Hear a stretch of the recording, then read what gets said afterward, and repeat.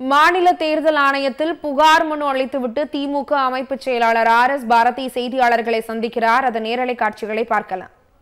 பல புகார்களை கொடுத்திருந்தோம். அவ்வப்போது ஆதாரத்தோடு பல குற்றங்கள் எங்கெங்கே தவறுகள் நடந்தது என்பதெல்லாம் சுட்டிக்காட்டி நேற்று பகல் 12 மணிக்கு வாக்குகள் எண்ணி முடிக்கப்பட்டாலும் நள்ளிரவு வரை பல இடங்களில் முடிவுகள் அறிவிக்கப்படவில்லை. எங்கள் தலைவர் தளபதி அவர்கள் இங்கே வந்து நேரடியாக தேர்தல் ஆணையரிடம் கொடுத்த பிறகு நீதிமன்றத்தில் வழக்கை நாங்கள் தொடர்ந்து அந்த வழக்கை இன்றைக்கு மாலை 4 மணிக்கு நீதிபதி அவர்கள் வைத்திருக்கிறார்கள். அதற்கு பிறகுதான் பல மாவட்டங்களிலே அறிவிக்கப்பட்டிருக்கு. இருந்தாலும் முழுமையாக அறிவிக்கப்படவில்லை.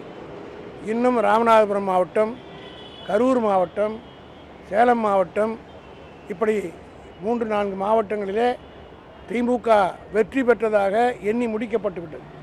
197 ஓட்டுகள், 200 ஓட்டு, 36 ஓட்டு, 60 ஓட்டு என்று வாக்குகள் வித்தியாசத்தில் வெற்றி பெற்ற வேட்பாளருடைய பெயர்கள் எல்லாம் இன்னும் அதிகாரப்பூர்வமாக அறிவிக்கப்படாமல் இருக்கிறது. ஆகவே மீண்டும் ஆணையரை நீதிமன்றத்துக்கு செல்வதற்கு முன்பாக அவரிடத்தில் இப்பொழுது அந்த எந்தெந்த வார்டுகளில் அறிவிக்கப்படவில்லை என்கிற விவரத்தை கொடுத்திருக்கிறோம். அவரும் ஆவணம் செய்வதாக சொல்லியிருக்கின்றார். பல இடங்களில்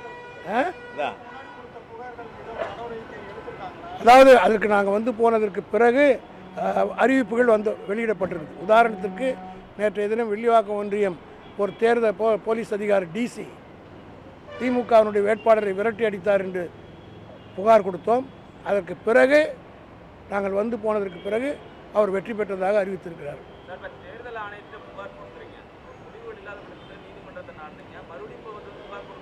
அதாவது கடைசியாக நாங்கள் நீதிமன்றத்தில் கேட்பாங்க. இன்றைக்கி 4 மணிக்கு வழக்கு இருக்குது. தேர்தல் ஆணையரிடம் இது கொடுத்து கம்ப்ளைண்ட் கொடுத்தீங்களா அப்படின்னு கேட்கிற போது அதற்காக இந்த கம்ப்ளைண்ட் இப்போ கொடுத்துருக்குறோம். 4 மணிக்குள்ளே ஒரு நடவடிக்கை எடுக்காவிட்டால் நீதிமன்றத்தில் அதை எடுத்து சொல்லி நீதிமன்றத்தோடு உத்தரவு பெறுவார்.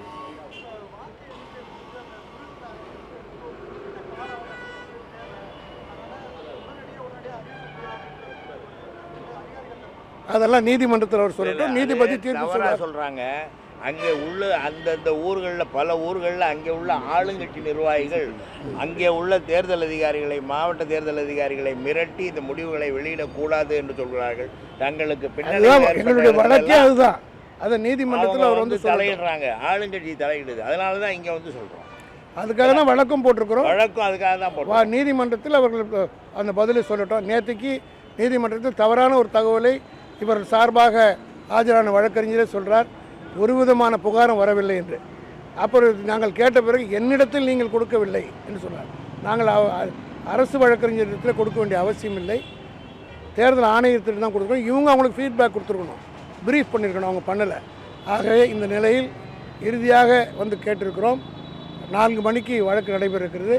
அதேபோல் கேமரா CCTV ஃபுட்டேஜ் இன்று தேர்தல் எண்ணி முடிக்கப்பட்ட 10 மணி நேரத்துக்குள் தர வேண்டும் என்று மதுரை உயர்நீதிமன்ற தீர்ப்பு வழங்கியிருக்கிறது. அதனுடைய இன்றைக்கு மாலை 5 மணிக்குள்ளாக அனைத்தையும் கொடுக்க வேண்டும் என்று நீதிமன்ற உத்தரவு. அது எப்படி அமல்படுத்துகிறார் என்று பார்க்க வேண்டும். அந்த CCTV கேமராவுடைய ஃபுட்டேஜ் வந்து விட்டால் எல்லாம் வெளிச்சத்துக்கு வந்துடும். எப்படி தள்ளப்பட்டார்கள், சில இடங்களிலே கேமராவை மறைத்து விட்டு வேட்பாளர்களை அடித்து வெளியே தெரிவித்திருக்கிறார்கள். இதையெல்லாம் ஆதாரத்தோடு நாங்கள் கொடுத்துருக்கோம்.